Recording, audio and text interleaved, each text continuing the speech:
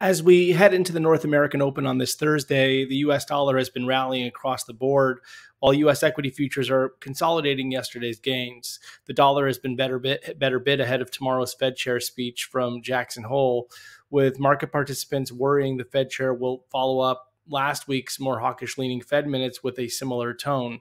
US equities have done a better job holding up, however, getting a boost from risk on flow post yesterday's weaker round of PMI data around the globe, and getting a boost from some very impressive earnings results out from NVIDIA.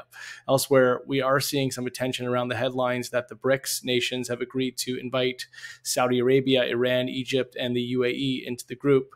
Looking ahead, key standouts on the calendar come from U.S. initial jobless claims and U.S. durable goods orders. That's all for now.